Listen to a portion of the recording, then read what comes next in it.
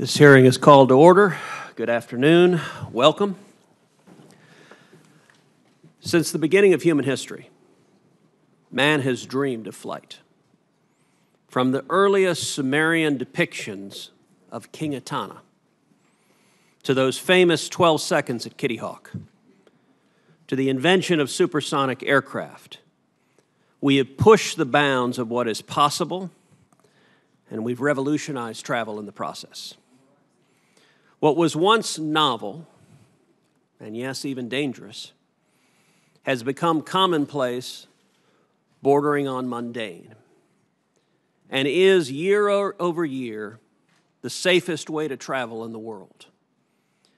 In 2018 alone, U.S. and foreign airlines carried a combined 1 billion passengers, roughly 1/8 of the entire global population. And right now I can fly from D.C. to Texas for less than $100. We have democratized transportation in a way that the Wright brothers could never have imagined. This evolution has not come without challenges. From deadly and often preventable crashes to simply setting up a system to manage the traffic in our skies, we have had to engineer safer machines, craft new regulations for industry, and invent new systems to meet our needs. In short, we have had to adapt as the landscape has changed.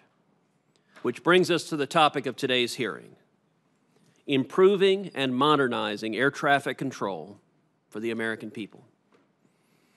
Now, I want to make clear from the start that while I'm sure the air traffic control reform efforts of previous Congresses are on the minds of all of our witnesses today, that's not what this hearing is about. While those efforts and the members who engaged in them, including the ranking member of this subcommittee, showed bold leadership in challenging the status quo, we are not here today to rehash old fights. This is not a hearing on the Schuster proposal, or on the Clinton administration initiative, or on President Reagan's Commission on Privatization, or any other specific proposal or effort. Rather, the purpose of today's hearing is to examine the current landscape, to discuss what works and what doesn't, and what you, the stakeholders, like and don't like, and to open a new avenue for dialogue. Every one of our witnesses here today, in their written testimony, has highlighted that the current air traffic control system has problems, real and meaningful problems. Whether this is certainty of funding or lack thereof, the slow pace of technological procurement and deployment, or the delays caused by inefficiencies in the current system. So too, however, have every one of our witnesses made unambiguously clear how important aviation is to our nation. As everyone knows, last Congress we reauthorized the FAA for another 5 years.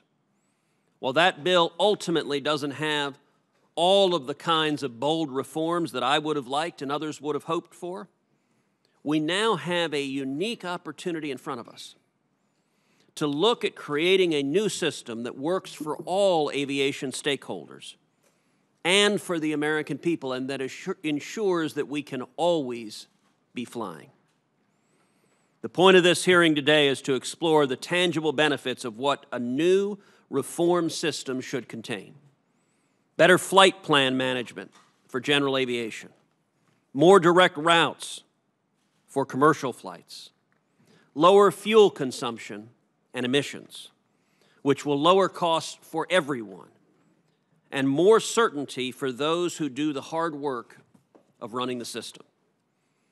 On the emissions component alone, the full deployment of a new GPS-based system, ADS-B, could eliminate 14.3 million metric tons of CO2 over 10 years. But unfortunately, that effort has been stymied by a system plagued with obstacles that range from funding to bureaucratic inertia.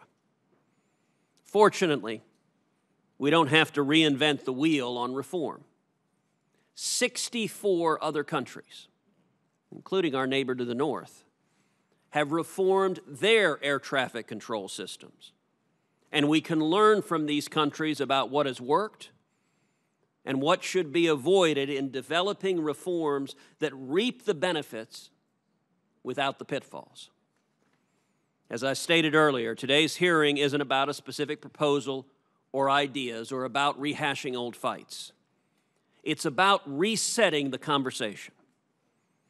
There is a deal to be had here, a win-win for all of the stakeholders and for the American people. And I firmly believe by coming together that we can reform the system to ensure that Americans can always be flying. With that, I recognize the ranking member, Senator Sinema.